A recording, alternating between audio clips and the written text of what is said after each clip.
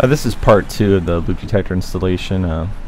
Right here you're seeing the contractor twist the end of the loop wire in order to thread through the curb pipe. I'm going to limit my dubbing for the second part due to technical difficulties with my Mac. I think it's more important that you actually see what's occurring than actually hearing my commentary. So what's the worst part of this job anyhow, the installation? Curb pipe? Is it always the curb pipe? Always curb pipe.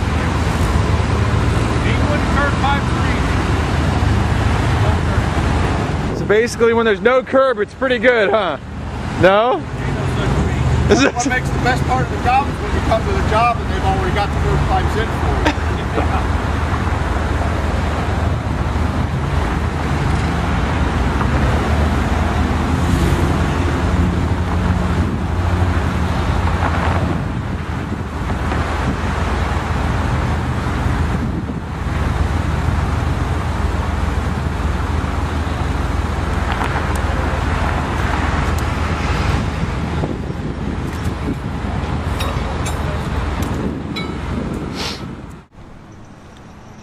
Okay, here you see the contractor actually cleaning out the pull box that got full of water during the cleaning out of the saw cut.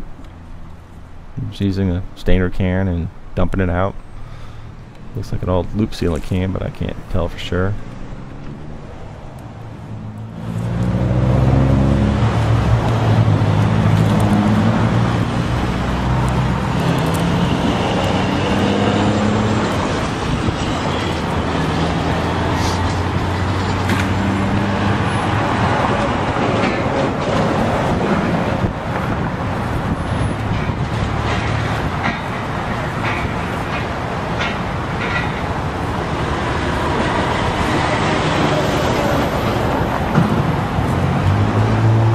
Going down the pipe in case you ever have to get back in there. What the contractor is explaining here is it's covering up the hole from the curb pipe into the pull box. So when they pour the loop sealant, it's not going to backflow into the pull box.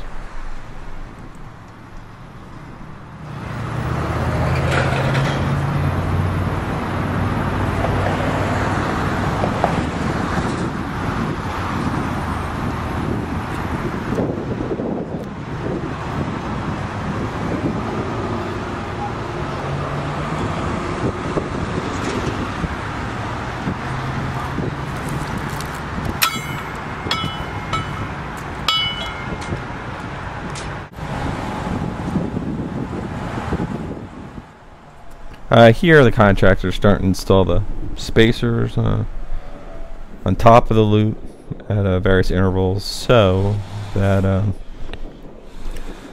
loop stays in place when you pour the seal on top of it.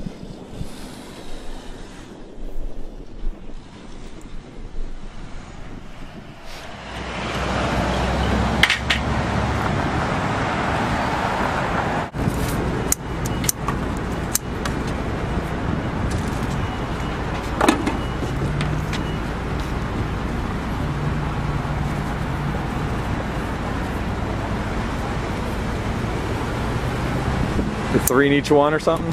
Yeah, but now that's a little bit cooler out. Yeah, when it's warmer, we'll only put 2. The more you put in it, the quicker it gets hot and hard. So it heats it up, you're saying? Yeah, just heats up. Screaming on it. You don't stick it back there.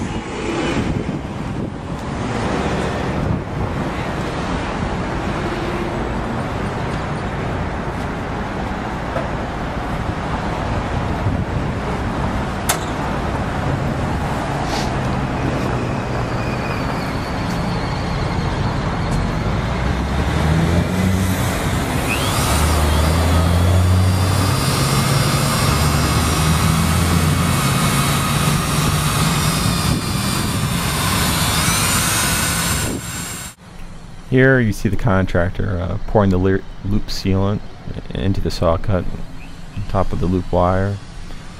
You'll see another person follow him shortly with essentially a squeegee tool to push the loop sealant in place along the saw cut.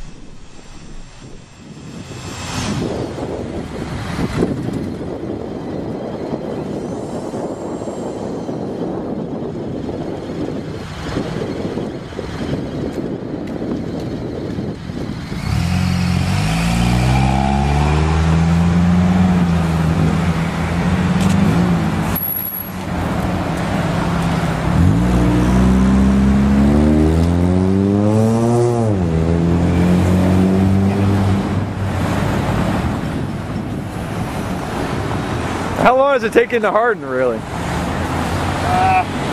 This will probably take anywhere from 4 to 5 minutes, probably.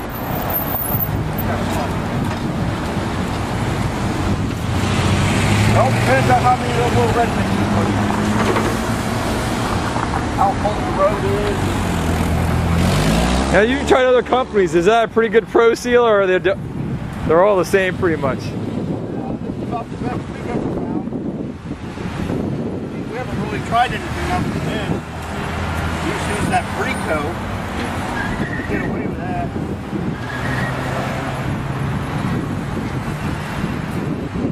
Up here, it's really good. It's flexible. And this wraps up the part 2 of the loop detector installation and the final part. Unfortunately, I wasn't able to show you guys the splice in the cabinet. I mean, the splice in the pull box and tuning of the amplifier in the cabinet. Hopefully, I'll get a chance for the future project and I can update the video. I hope you enjoyed it. Till next time, take care.